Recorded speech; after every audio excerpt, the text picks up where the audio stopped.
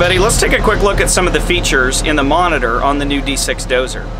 We're going to take a look at slope assist and how we can use the increment or decrement buttons on my joystick to help me while I'm using slope assist. So IncDec works with whichever dimension you have in the advanced mode.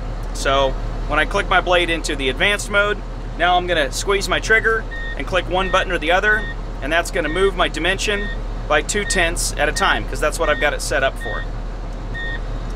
So that's how increment decrement works with slope assist.